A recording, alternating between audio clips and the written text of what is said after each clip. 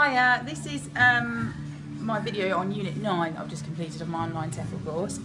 It was about lesson planning and sort of the basic principles of planning and why we do it, with like a heavy emphasis on basically being organised and prepared for your lessons. So things like what to include, what not to include, making sure that you've got multiple activities in case one doesn't work, so you've always sort of got a plan B.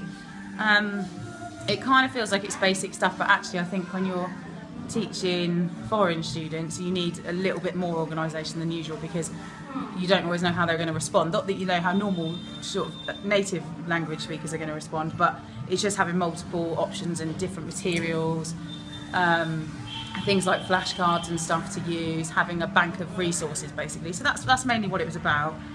It was really useful. It kind of reminds you how important it is to plan and preparation. Things like making sure you're on time into lessons as well, making sure your equipment works and you're set up.